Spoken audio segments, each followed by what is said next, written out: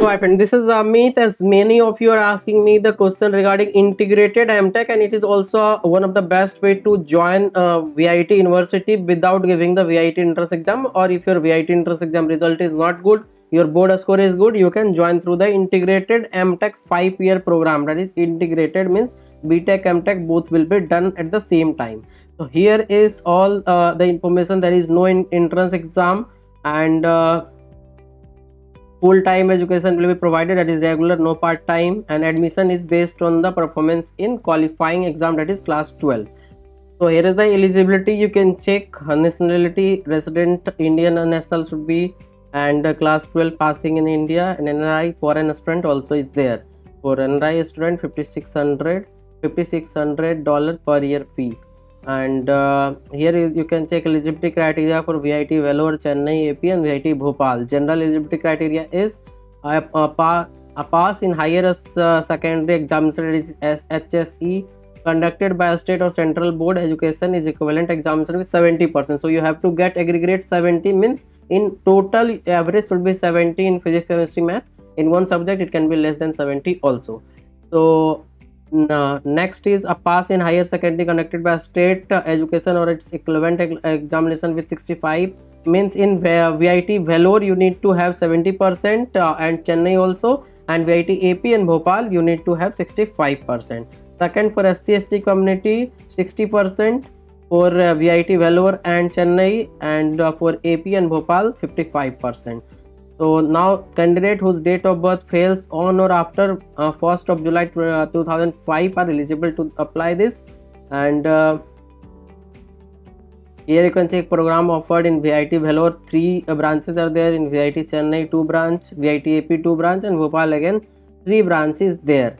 So here you can check admission procedure, application you need to do, and normalization of marks will be done, because different board have different type of difficulty level, so that will be done, and shortlisted applicant will be published, that is shortlist applicant list will be published on 4th of June tentatively. After that, applicant can give their campus and program preference 4 to 6 of June, that is 2 days you will have for choice filling, and seat will be allocated based on the rank, preference of campus and program.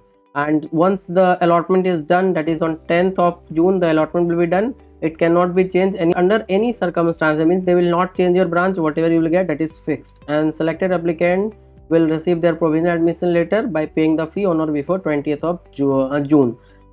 So here I would like to inform you one more thing about my guidance, as I provide you number at the start. If you want the guidance, then only contact me, otherwise I will not able to help you, because once you pay the nominal charge, then only I will provide personal time for you, and you will get the best out of your result, whatever you will get the rank.